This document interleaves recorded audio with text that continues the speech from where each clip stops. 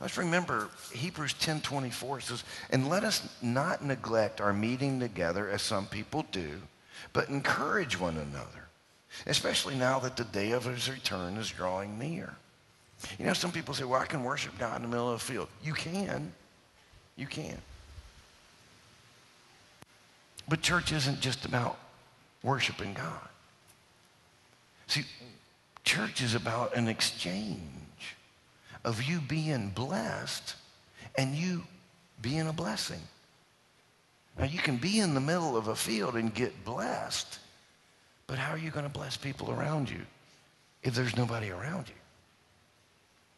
It's telling sometimes when say, hey, well, you know, I don't know if I'm getting what I need out of that church.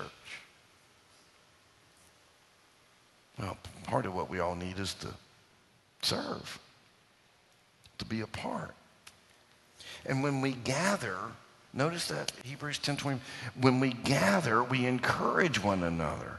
And it's interesting, actually, the previous verse, 24, Hebrews 10:24, let us think of ways to motivate one another to acts of love and good works.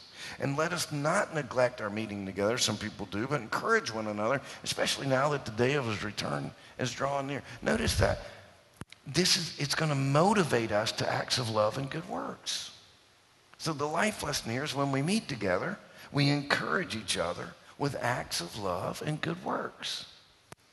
In other words, if I didn't attend the church, then that would be an issue. But because I'm here and I see other people performing acts of love, that's contagious. When I see other people loving each other, that's contagious. It makes me want to imitate, want to do that.